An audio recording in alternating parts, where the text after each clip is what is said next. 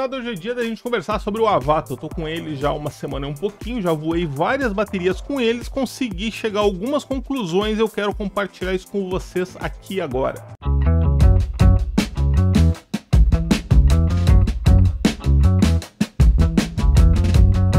E antes de começar, pessoal, eu só queria logo de cara aqui pedir para vocês que vocês confirmassem aí a inscrição de vocês. Eu tô vendo que, né, eu parei de pedir para vocês revisarem a inscrição de vocês. O que aconteceu? O canal começou a ir pro buraco. Os gráficos mostram que as pessoas que estão assistindo os vídeos não estão se inscrevendo, mas por algum motivo elas estão vendo vários vídeos aqui do canal sem se inscrever, o que não faz sentido nenhum. Quer dizer, eu até entendo, porque às vezes eu faço isso também, mas dá essa moral aí, com certeza tu não vai te arrepender, principalmente se tu tá na onda do Avata, esse droninho aqui que foi lançado aí recentemente e que chegou aqui no canal pelas mãos da Fly Pro faz aí coisa de uma semana e um pouquinho. E gurizada, eu tenho que dizer pra vocês uma coisa: esse drone nem parece da DJI. Quem compra um Mini 3, por exemplo, o que a pessoa faz? Voa com o máximo cuidado, pousa com o máximo cuidado para que o drone não tenha nenhum arranhãozinho, que ele fique sempre limpinho, enfim. Ela tenta preservar porque sabe que se trata de um equipamento delicado e ele de fato é. Por outro lado, pessoal, isso aqui é uma ignorância. E ao contrário do DJI FPV, que também é um excelente drone, mas que tem ali o seu pezinho na gourmetice também, o Avata, ele é aquele tipo de drone que vai fazer vocês que estão acostumados a tratar pão de ló o droninho de vocês, passarem a ver riscos, sujeiras e todo tipo de porrada como marca de guerra. E isso, meus amigos, é a base do FPV raiz. O foco é no voo, na manobra, em conseguir fazer aquela cena que tu quer, ao invés de evitar de fazer as coisas porque tu tá preocupado com o drone. Mas deixa eu dar play aqui nesse vídeo aqui atrás para vocês darem uma olhadinha aqui. Enquanto isso eu vou conversando porque que eu resolvi hoje falar sobre isso. Bom, pessoal, o que ocorre? Quando eu recebi esse drone aqui, ele veio no kit com o FPV Goggles V2 e também com esse outro carinha aqui que eu achei o máximo, que é o Motion Controller. Motion Controller é aquela coisa, né? Tu acelera aqui, o droninho anda pra frente, tu solta o dedo, ele para de andar pra frente, aí tu faz assim pros lados e ele voa exatamente como um aeromodelo. Ele não voa como um drone, tu não consegue ir pra trás, tu não consegue fazer giro, ele voa como se ele tivesse em trilhos, né? Como se fosse um aeromodelo. E eu confesso pra vocês que eu tava bastante preocupado de, tipo assim, pegar isso aqui e achar que ia ser uma grande bobagem. Só que na verdade eu fiquei surpreso porque não é. Ele é muito divertido, principalmente pra quem tá aí acostumado a voar seu Maviczinho, seu Phantom, ou então quem nunca voou um drone. Ele realmente é muito fácil. Mas a bem da verdade é que, tipo assim, apesar de ser um acessório fundamental, ele não te dá todo o potencial do Avata. O potencial do Avata tu só vai conseguir destravar com o FPV Controller V2, que é o radinho que daí te permite fazer voos manuais. Inclusive, queria agradecer meu amigo Bruno Floripafly, que foi quem me emprestou esse rádio e me emprestou também esse outro carinha aqui, o DJI Goggles 2, que depois daí a gente vai fazer também, né, um comparativo aí com prós e contras de cada um deles, mas não é nesse vídeo aqui. O que eu quero falar pra vocês nesse vídeo aqui, pessoal? YAW TUMBLE. Isso aí tem sido o grande medo de quem tem esse drone, a grande preocupação de quem tá pensando em comprar ele, que é aquele negócio do drone tá vindo aqui assim, daí tu faz um movimento de yaw e ele cai pro lado, do nada. E eu fiz um vídeo falando sobre isso, mostrei, a própria DJI reconheceu que é um problema do drone e tá fazendo a substituição para aquelas pessoas que têm esse problema. Claro, eles não fizeram um comunicado, eles estão analisando caso a caso, mas via de regra as pessoas que estão tendo algum tipo de prejuízo por causa desse movimento, elas estão recebendo um drone novo. E aí, é claro que quando eu recebi ele, eu tava bastante preocupado. Falei, cara, esse drone aqui agora eu moro na beira de uma lagoa, vou voar na lagoa, a primeira curva que eu fizer, o drone vai capotar e vai mergulhar na água. O que eu fiz? Fui pro campinho, né? Esse voo que vocês estão fazendo aí, e tentei forçar ele para conseguir reproduzir o YAW TUMBLE. E pessoal, assim, ó, infelizmente não foi difícil, tá? Foi fácil.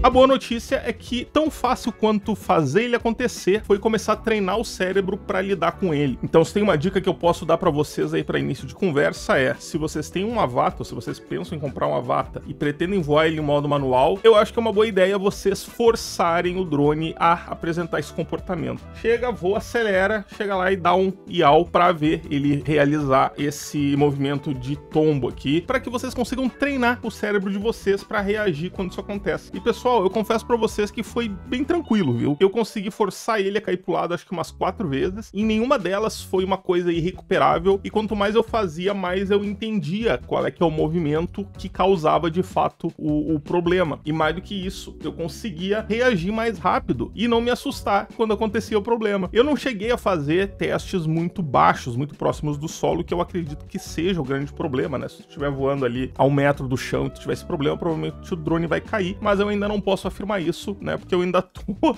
digamos assim, ganhando intimidade com esse carinha aqui, mas realmente não me pareceu aquele bicho de 7 cabeças, né, vendo as pessoas perderem seus drones. Claro que eu acho que alguns vídeos daqueles que a gente viu no meu último vídeo que eu falei sobre isso, tinha casos mais graves, né? Tinha casos ali que o drone simplesmente caía pro lado e ia caindo e se jogava no chão e não desligava mais os motores. Comigo não aconteceu. Talvez a DJI tenha aprimorado aí com atualização de firmware para reduzir o problema, enfim, não sei o que aconteceu, mas eu digo para vocês que pelo menos por enquanto, nesse caso aqui, no meu caso, tá bem administrável, tá? Não chega a ser uma coisa que preocupa tanto, até porque, pelo que eu vi, né, ele também tá aqui nesse vídeo, não sei se tá dando vídeo ainda. Agora ele até, a hora que caiu ali, eu dei um turtle mode, e quando o drone recuperou, olha aqui, o gimbal ficou virado pra baixo. Eu falei, pronto, quebrei o bagulho, né? Mas desliga, liga, e o negócio é um tanque de guerra. É como eu falei, né, cara, vai colecionando marcas de guerra, né, mas não quebra. O negócio é muito resistente. Porém, contudo, entretanto, teve uma coisa aqui nesse drone que me chamou a atenção e que, assim, isso sim me parece uma coisa bastante preocupante. O que ocorre? Não que seja uma exclusividade dele, tem muito cine-up que é assim também, mas me deixou bastante preocupado essa portinha aqui. Não sei se vai mostrar aí pra vocês. Essa portinha aqui do cartão SD, ok, ela protege o cartão SD e tal, e aí o cartão fica ali, protegidinho. Mas a minha pergunta é, quanto tempo esse sistema de prender ele aqui vai resistir antes das presilhas desgastarem e essa portinha começar a abrir durante o voo e trancar a hélice? Ok, outros Tiny Ups também tem isso aí, né? Tu coloca o cartão SD aqui, mas eles não tem portinha. Tipo, se tu perder o cartão, foda-se. Não vai derrubar teu drone porque o cartão vai cair pra fora. Já a DJI, ela colocou uma portinha pra dar um acabamento ali e tal. Até por uma questão também, né? De acabamento e não entrar sujeira, enfim. Mas isso aí, né? De tudo que eu vi nesse drone até agora, digamos assim, a coisa mais grave que eu consegui captar. Sem contar, obviamente, né, pessoal? E eu acho que é o problema mais grave dele, que na verdade não é um problema. Quem não tá acostumado com racer, com cine-up, que vai estranhar. Mas a bateria, ok, ela pode voar por até, digamos, 21 minutos. Acho que é isso aí que a DJI indica, né? 21 minutos, não sei, acho que é isso. Mas se tu for voar ele com sangue nos olhos, pessoal, ele vai se comportar exatamente como qualquer outro cine-up. Vai voar 4, 5, 6 minutinhos ali, se muito. Eu já tava acostumado com isso, não foi uma surpresa. Mas pra quem tá acostumado aí com o Mavic Mini, enfim, com esses drones aí mais convencionais, que voam 20, 30, 40 minutos, talvez o cara vai ficar meio frustrado, né? Se ele for voar em modo manual. Com o Motion Controller, de fato, ele consegue ir mais tempo, mas realmente, se for voar como ele deve ser voado, na minha opinião, não tem mágica, pessoal. Realmente ele não vai voar muito tempo e o negócio é comprar mais baterias. E por falar em voar como deve ser voado, pessoal, em muito tempo é a primeira vez que eu sinto vontade de pegar um drone e levar ele sempre comigo para qualquer lugar. Quem me conhece sabe que o que eu gosto de voar mesmo são drones FPV. Eu não sou o cara que decola com Mavic para fazer lindas imagens e depois colocar no YouTube com fundo musical. O meu lance é diversão, é fazer um freestylezinho leve, né, fazer algumas manobrinhas e ter a possibilidade de fazer essas manobras, de fazer um voo menos engessado, sem abrir mão da segurança. Cara, isso aí pra mim tá sendo assim, de explodir a mente. Sem mentira, esse aqui é o primeiro droninho FPV que eu consigo decolar daqui de casa, voar por cima da lagoa, fazer uns power loops, fazer umas manobrinhas ali, limpar minha alma, pousar o drone sem sair daqui do meu pátio e, enfim, voltar aqui pro trabalho com a alma lavada, com aquele peso a menos nas costas. Então, o André vai ter grande dificuldade para reaver esse drone dele. Então, enfim, pessoal, era isso que eu queria conversar com vocês. No final das contas, pelo menos por enquanto, tá, pessoal? Por enquanto. O grande demônio que era o YAW TUMBLE parece que não é uma coisa tão grave, né? Volto a dizer, treinem, forcem ele a fazer esse movimento aí, né? Acelera e gira para que o cérebro de vocês comece a se acostumar, não é culpa de vocês, não é culpa do piloto, e justamente por isso é importante que vocês sintam o drone para entender, vocês vão começar a identificar o limite dele, vai deixar de ser uma linha imaginária, né, e tu vai conseguir voar com bem mais segurança do que se tu ficar tentando evitar o problema, porque daí quando acontecer tu vai ser pego com as calças na mão. Bom, pessoal, era isso. Espero fazer outros vídeos como esse aqui, conforme eu for me habituando e descobrindo coisas. Inclusive, acabei de descobrir uma coisa muito bacana. Aqui eu tô reproduzindo o vídeo gravado no drone, tá, pessoal? Mas, se vocês pegarem o vídeo do cartão SD do óculos, colocarem no VLC e ativarem as legendas, vocês conseguem reproduzir o vídeo com as informações na parte de baixo. Claro, isso é uma informação que não é nova, né? Mas pra quem tá comprando o drone agora, pra quem tá entrando na FPV agora, é legal de saber, né? Que depois tu consegue reproduzir o vídeo e ficar vendo ali embaixo como se fosse uma legenda, né? Qual a tensão da bateria, a velocidade do drone, essas coisas todas aí. É bem bacana. Tá bom, pessoal? É isso aí então. Espero que vocês tenham gostado, né? A galera aí tá no hype do Avata